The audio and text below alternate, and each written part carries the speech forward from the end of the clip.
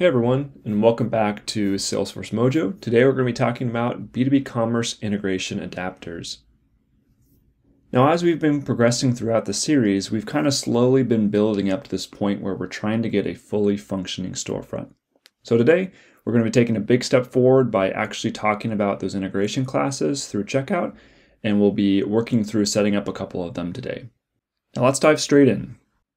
Now, before we get too far into the actual setting up of all of the classes and integrations inside of Salesforce, I thought it would be helpful to come back here to the help page and orientate us quickly on what we're going to be doing and how this really works with the checkout experience. Now, we'll give a caveat that there are a couple of different checkout experiences you can do, and I think we've previously talked just a tad bit about this, but just to give a high-level overview here, there is what they're calling now as a legacy checkout. And you can see that it's labeled over here as legacy checkout in the help documentation now. But this legacy checkout is actually the one that comes out of the box with B2B Commerce. When you set up B2B Commerce and you toggle the switch on, this actually is what comes with it. And so it's typically used quite a bit. Now, there are a couple of other options that come inside of the Git repo, which we'll talk about here in a moment. They're very similar. They use kind of that flow-based checkout experience, although the way that they use these adapter classes are a little bit different. So we're going to go over this example because it's, in my opinion, the most commonly used right now, but we may revisit some of the other ones in future videos. I will say that there are kind of this classification of flow ones that we'll be talking about today, but then there's also some new checkout experiences coming very shortly. If you are familiar with the B2B2C storefront and experiences over there, you will be familiar with that one-page checkout, which we might at some point go over and do some videos on. But that is completely separate, not something we're going to be covering in this video. We're really focused on kind of these integration classes today. So as we scroll down, we can see that this diagram here does a really good job of kind of showing how the actual flow, the browser, and the integrations work together. So you can see that as a buyer goes and has a cart and they go into the checkout context, that context always has, a cart in mind. And as they go through here, there's going to be things that happen inside of flow. There's going to be things that the user needs to do in the browser, which is the right-hand side here. And then there's going to be things that the integrations need to go out and get information about. So you can see here that there are a few different integration points. There's inventory, price, shipping, and taxes. Those are some of the standard ones.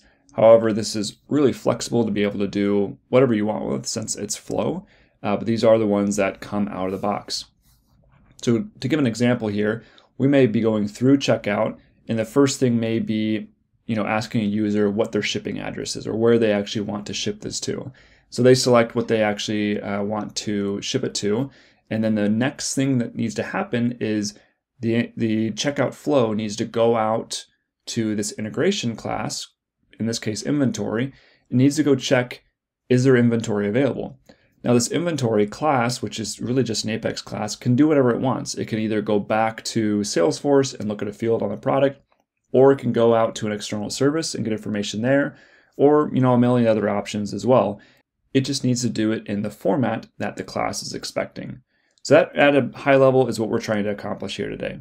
So now let's hop over into Salesforce and I will show you where this information can be found. So first off, I'll level set and show you here because we're now seeing a store that's called Tiny Homes. My Scratch org expired, so I thought it would be good to set up a more permanent org that I could do this video for a longer term. So now we're going to be in this more permanent org. You can see the domain is SF Mojo. And the store is actually Tiny Home. So that'll be better for kind of being able to do these videos quickly for you all. So now let's jump into the administration here. Administration is where you're going to find the integration setup procedures here. So as we scroll down, you can see that there are a couple different sections on the left-hand side. And this is where you can go into each one of these integrations I just talked about, and you can really configure which integration you want to be able to connect it to. So we gave the example of inventory before, so let's click into inventory. And you can see it shows a really easy screen here that you can basically come in and link an integration. Now I've already done a little bit of prep work in here to bring in some of the sample Apex classes and register them. So you can see that because I've already done some of that work, we already have an integration called compute inventory in here. and it says version, and it says the type it is, and I can select this and click next, and it will actually attach this directly to my store. So once I click confirm here, this is now attached to my store.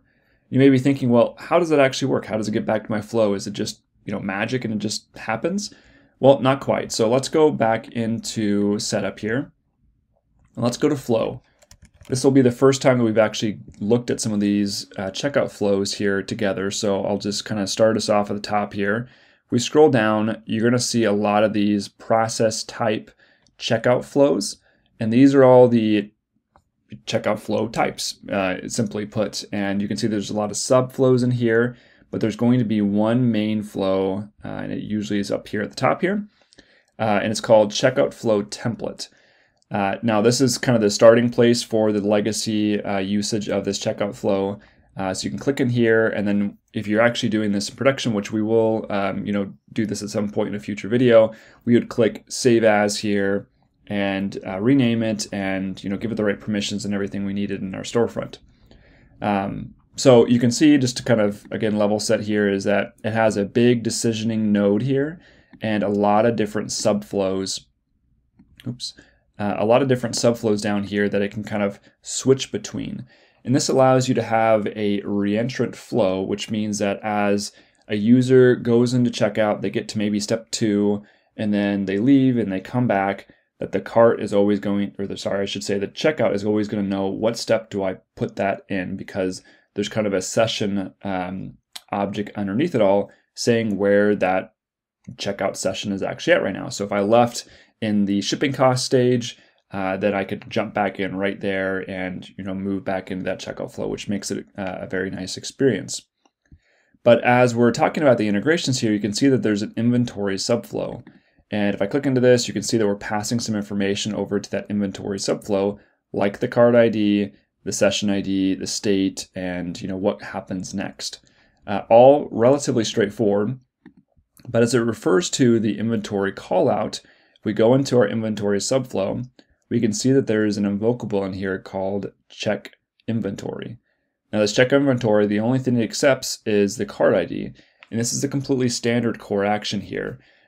So really what's happening behind the scenes is that this invocable here is going out to the registered classes of the type of inventory and trying to find if one exists. And if one exists, then it will utilize that, pass the cart ID into it, and it will try to process whatever inventory logic you have in there. So from the front end of this, it looks kind of, like it's just magic and you're just, plugging this into the administration, it's just going to work. But I thought it would be helpful to kind of see the mechanisms behind the scenes. So again, going back up to our flow here, you can see that this is the checkout flow.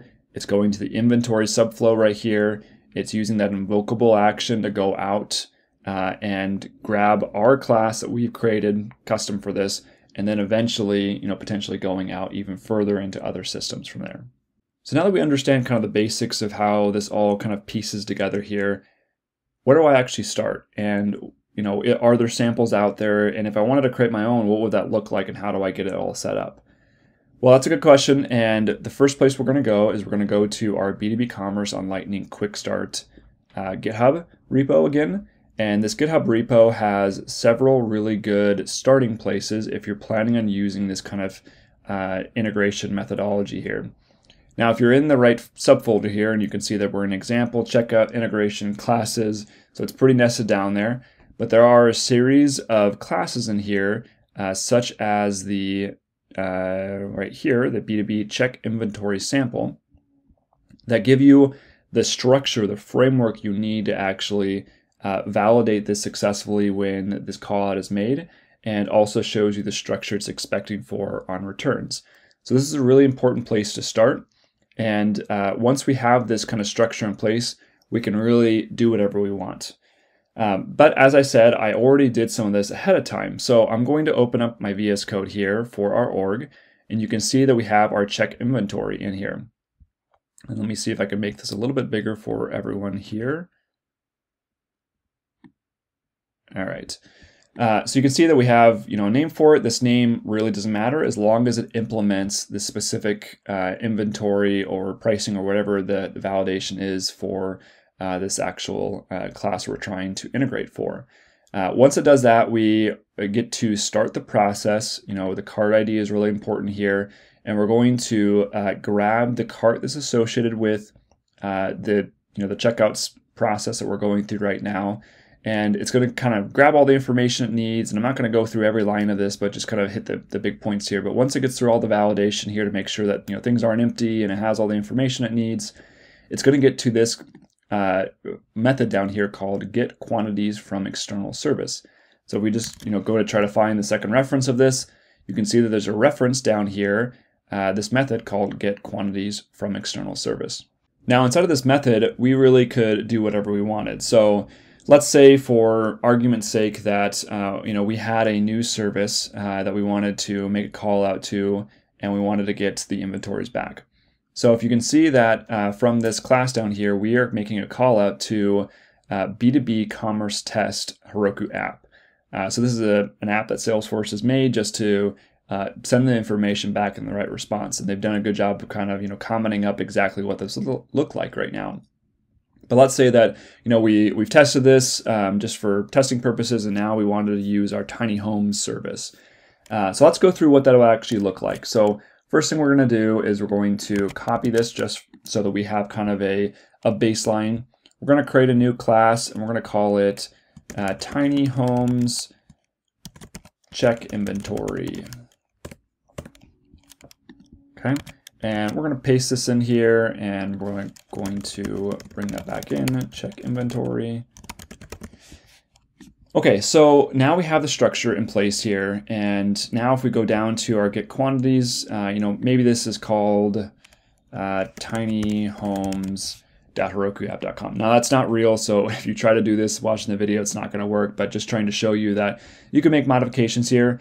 Again, another use case is that instead of going out, maybe you keep inventory in like Kugamon inside of Salesforce, or maybe you have a custom field or custom objects attached to the product that give you inventory information. That information can all be pulled directly from Salesforce, and as long as you send it back to the checkout flow in the right way, with the right structure, everything will be fine. So you really have a lot of options there. So we now have that in there. You can see there's a little bit of failed logic structure down here in case.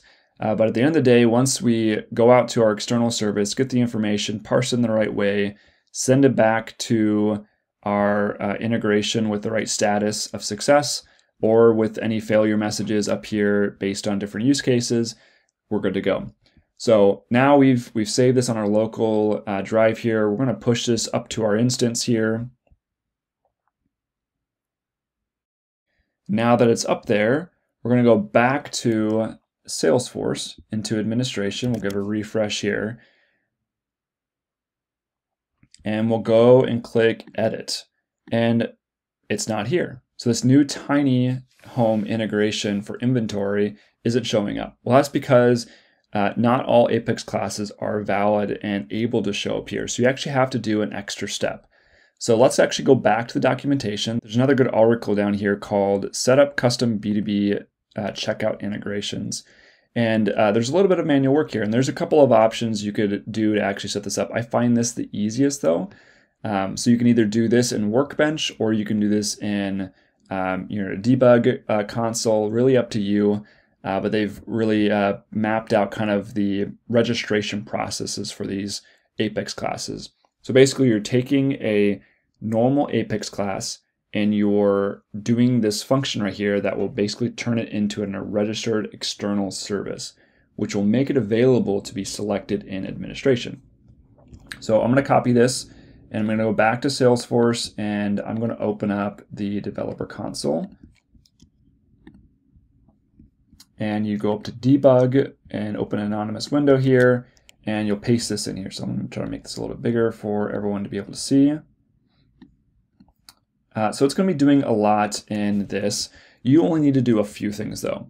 The first thing you need to do is come up to the web store, and you need to put in your web store. So mine's Tiny Homes. It needs to be correct spacing, pronouns, capitals, and all the fun stuff, because otherwise it won't find it. The second thing you need to do is you need to change this to whatever your Apex class is called.